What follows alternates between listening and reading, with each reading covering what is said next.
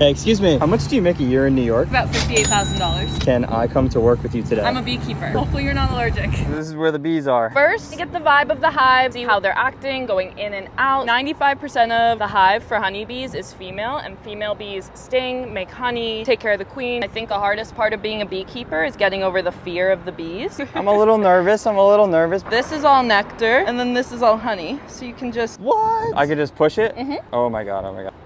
Okay.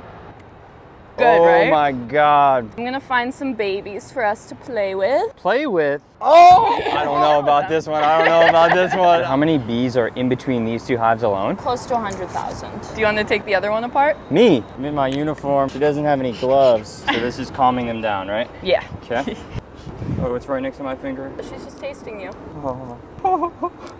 This show is called Clocking In, and I'm on a mission to build the world's longest resume. Let me know what jobs I should do next and follow for more.